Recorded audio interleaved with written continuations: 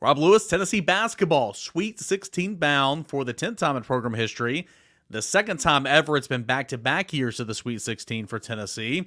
And it wasn't pretty, but it doesn't matter. Survive and advance, and Tennessee's moving on to play Creighton in the nightcap on Friday. Yeah, the nightcap, for sure. Everybody get your Red Bulls handy.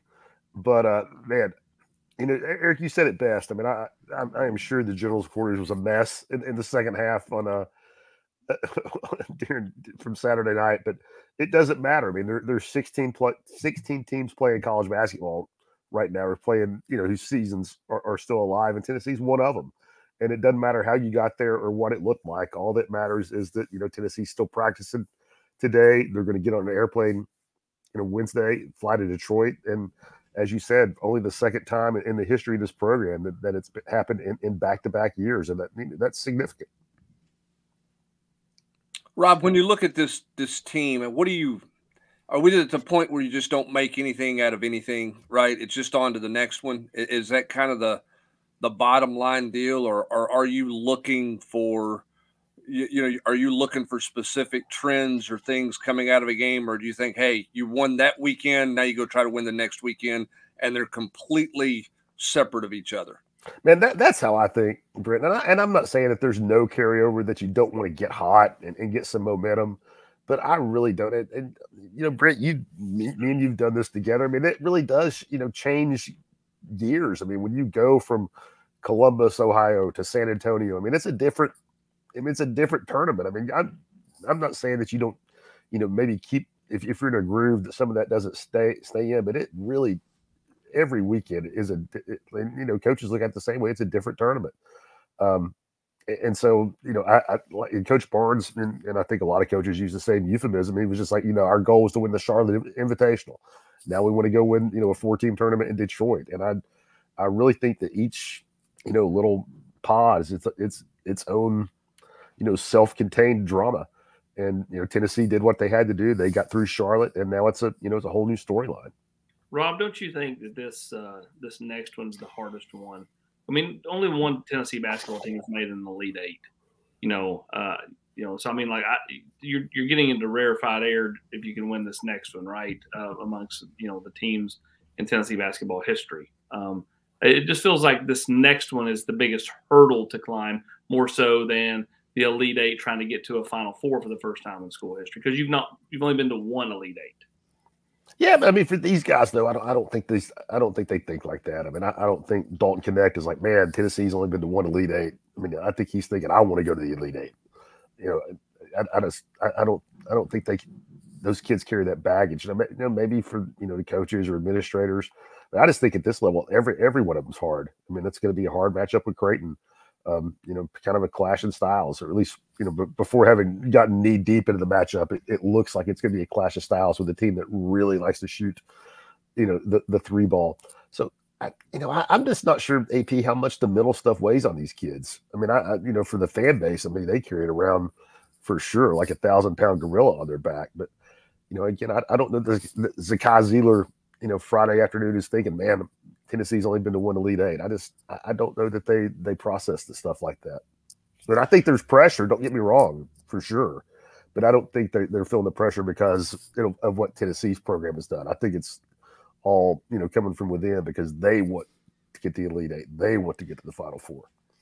Rob, I mentioned that it wasn't pretty. It doesn't matter. You just move on, and that's still true. But parts of Tennessee's game was pretty. That defense, which Rick Barnes prides himself on. Every team here at Tennessee's played good defense, and it's a top 3 defense all year long, pretty much. It did play well. It held Texas at 36%. It won the rebounding battle, forced more turnovers, points off turnovers, and resulted in scoring more points in the paint and so on and so forth. But can Tennessee beat Creighton shooting 34% and 12%? I mean, I think more so than anything, you cannot afford to shoot 12% from beyond the arc again, right? No, I don't think there's any question. And Hubbard, I mean, I was banging my head about it or making noise about it, but Hubbard actually went and found this stat, and we don't know for sure if it's true, but Hubbard dug it up on Twitter on some deep dive and I don't know. We can't vouch for the research, but I love the stat so much, I'm going to throw it out there. Hubbard, what was it that there had been 60 6 games before Saturday night where a team shot less than 35% overall and less than 15% from the floor in the NCAA tournament. And those teams were 0-66. And now they're 1-66. So my point, I know Tennessee can't shoot that way again and win a game. It's only happened once in the history of the tournament. And I don't think they will. I mean, just, from statistically speaking, I mean, I think that's an outlier. I mean, if you just shot 3 for 25 from 3, I think the chances of you performing that badly again the next time out are pretty astronomical. And we'll see. But no, short answer, no, you can't shoot like that and win. And no, I wouldn't expect them to shoot like that again. So, this is from Tennessee.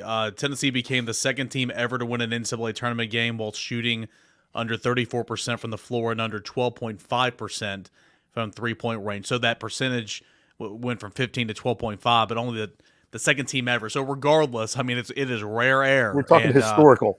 Yeah, historical. And Brand, if Tennessee wants to beat Creighton on Friday night, obviously you got to shoot a little bit better. But you need to continue to play defense and do a lot of what you did in this game because, again, it was good enough to win a game in the second round, and it's been good enough to win a whole lot of games for a whole lot of years for Rick Barnes. Well, I mean, you got to score points, and every game takes on its own different life, but your defense has to travel. And, Tennessee couldn't score points against Mississippi State in the SEC tournament, and their defense faltered as a result of it.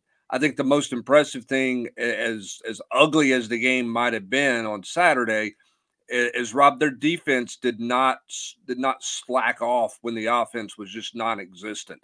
The way it was really in the first half, in particular for Tennessee, they never let their offensive struggles affect their defensive intensity on the other end, which was a mature thing because I mean, it did affect them at Texas A&M in the SEC tournament. Now, I'm not sure their focus was where it was supposed to be in the SEC tournament versus the NCAA, but it says something about the fact they can play at that level on defense when their offense was struggling the way it is. You can't play like that through the whole tournament, but sometimes you got to win one ugly, right? Where things don't go well, you got to hang your hat on something, and Tennessee was able to hang their hat on their defense.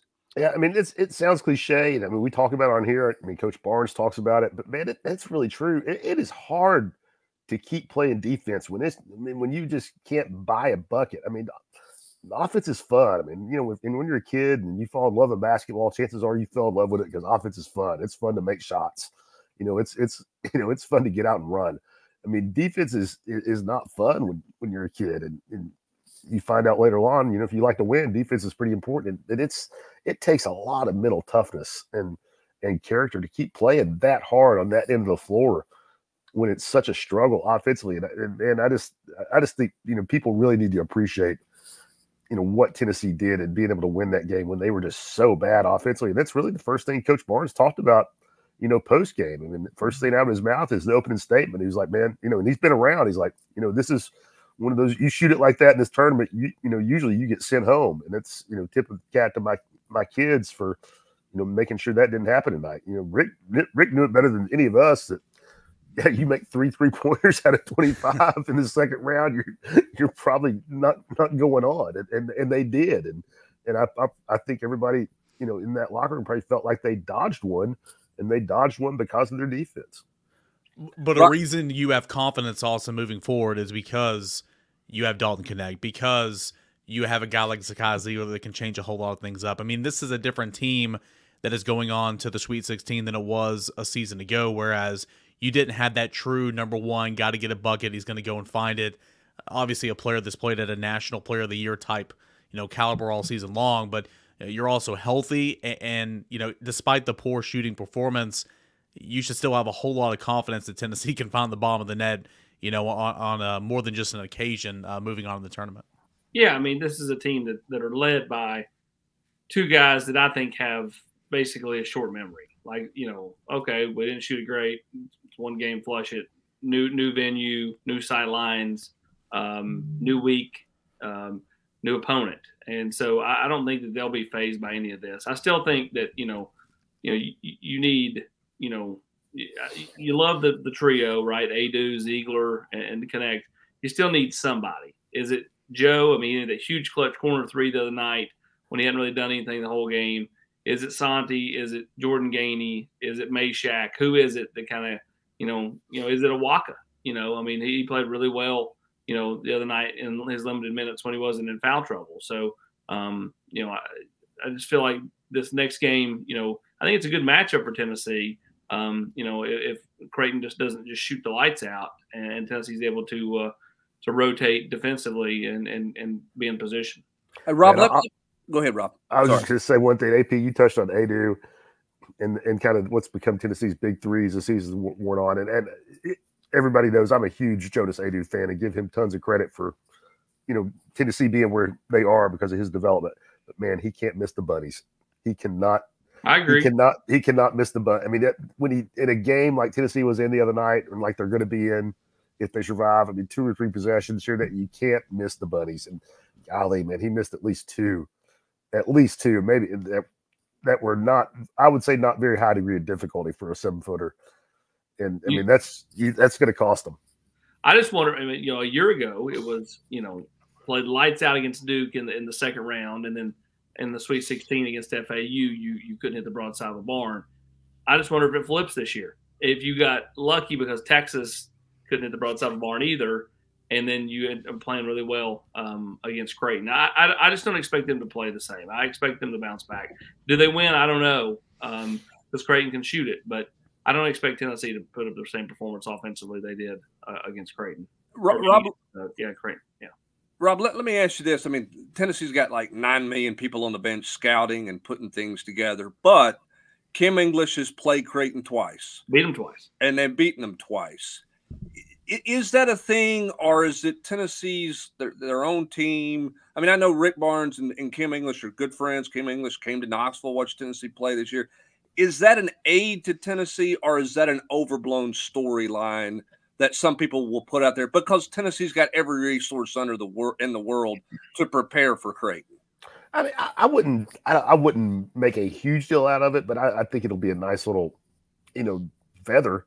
I mean, certainly, as you say, they have 1 million, people that, that can put in man hours breaking down video and whatever. But I don't, it's still, I think, be able to pick up the phone while you're watching that video and, calling Kim and saying, hey, how did you guys defend this, or what did you do with this? I mean, it may be a little thing, but it might be something that steals you possession, in a game and in the Sweet 16. That could be, that might mean something. I'm just, I don't want to say it's like one of the biggest keys of the game, but I bet you Rick Barnes is glad Kim English played him twice this year. That's a resource. It's got to be a help. I mean, how big of a help it is. I mean, obviously, it's a guy that you call. Creighton's an interesting team. They don't have much of a bench, Rob. They don't play deep, but they don't foul. I mean, like, they play without fouling, which seems kind of crazy to me. Can you attack them and really get to the rim against them, or is there enough rim protection without fouling? I think that's an important or an intriguing part of this matchup. Well, the big kid, his name escapes me. I mean, he's not the most athletic guy, but man, he's pretty solid, rim protector.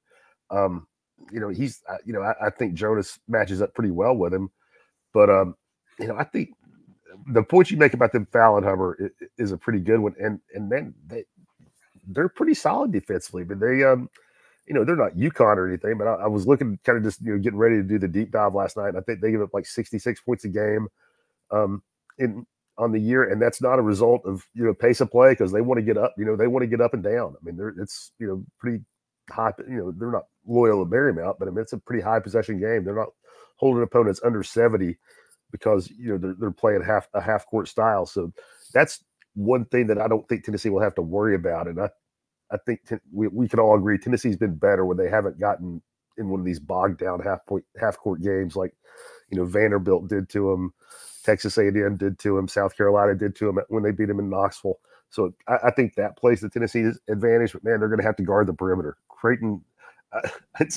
shot almost 1,000 3-pointers this year. I mean, they are not afraid. They led the Big East in makes. They make almost a dozen a game. So to Eric's earlier point, yeah, Tennessee better make more than three threes in this game, or they're going to be at a big disadvantage. My key to this game is, Creighton's going to shoot the 3, Rob, but Tennessee's got to do a really good job of keeping them off the offensive boards, giving them extended possessions, giving them second and third looks.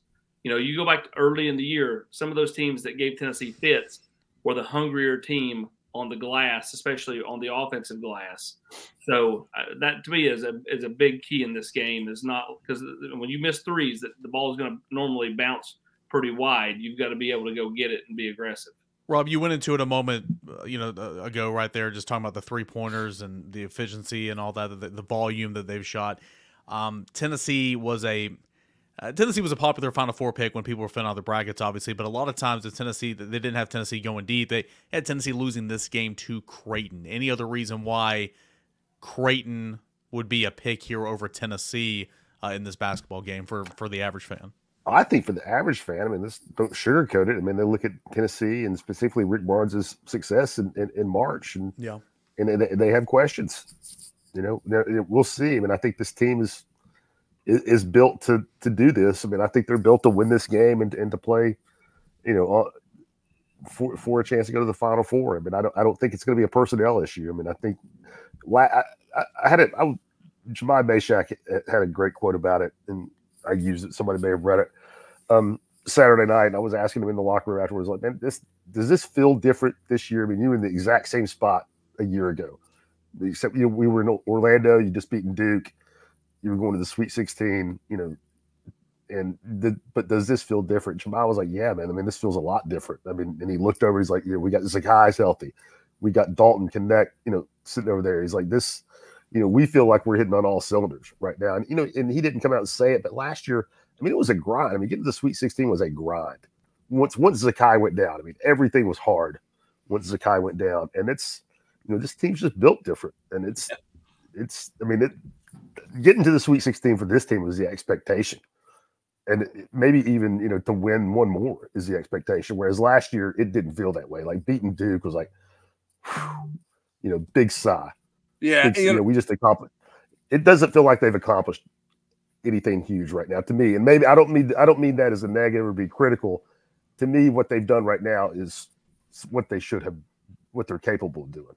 Yeah, and what's funny about this time of year is perceptions just become such a reality, right? So everybody forgets, really, Tennessee was a heck of an achievement to get to the Sweet 16. But because they were playing a 9 seed, it was a choke that they didn't get to the Elite 8. Much the way this year, a lot of people have Creighton winning this game because Tennessee was a bad defensive team because of what Kentucky did in Knoxville in the regular season finale and what Texas A&M did to Tennessee. Suddenly, Tennessee was a bad defensive team because of those last 2 games, when in reality, they've been a good defensive team all year long. It's just funny to me how perception takes on its own life, right, Rob? I mean, McNeese was a popular pick, and then you go look at who they played, and you're like, why would anybody have picked them to win that game, right? I mean, like, there was nothing about their schedule that said they could play and advance in this tournament. Yet some people were talking about them on the selection shows about, that's a sleeper Sweet 16 pick and all this other stuff. It's just funny how perception takes on a life of its own when you do this many hours of coverage and this much talking about the NCAA tournament. Yeah, I don't disagree at all. And I thought I made a snarky tweet about it. And maybe some people, actually saw it happen. But I thought a great example of what you're talking about is after Saturday night, late night. And I'm up late. I'm still writing, and CBS or TBS or whoever's doing it. But Seth Davis is talking about Tennessee, and he's talking about playing Creighton. And Seth is harping on, man, Tennessee just they shot this, they shot that, blah blah. They're gonna have to do a lot better than that, or they've got no shot against Creighton. Meanwhile, 5 minutes earlier, Creighton had just been taken to overtime by the 11 seed, in their region. And if Oregon could have made a front end of a 1-1, Creighton would have lost. And meanwhile, you flip to Jay Wright, and they ask him the same thing about Tennessee. And the guy who's won 2 national titles and been to however many Final Fours is like, man, haven't been there. When you shoot it like that in this tournament and you still get out of there with a win, I can't tell you what that does for your confidence. Watch out for Tennessee. I mean, just 2 totally couldn't be more different. Yep. And and the one guy went to Duke, and his dad was Bill Clinton's lawyer, and the other guy has 800 victories.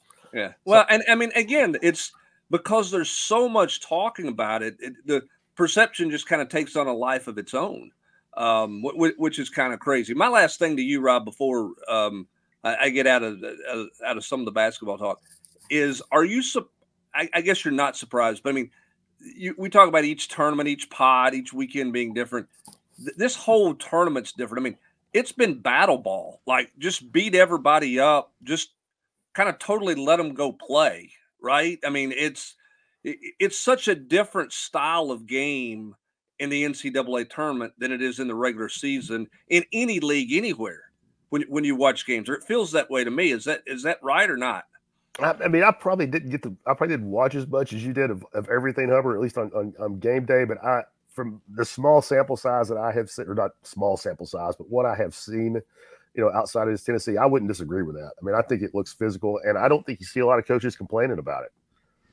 Personally, I mean, I don't know that I go so far as to say that they're swallowing their whistles, but I mean, Tennessee and Texas, I mean, those are two physical basketball teams. I mean, they got big dudes, they got big guys inside, and I mean, I don't think either Tobe was in foul trouble, but I think he came back pretty honestly from where I was sitting, as he often does, and I don't think either coach had a big problem with the way that game was officiated.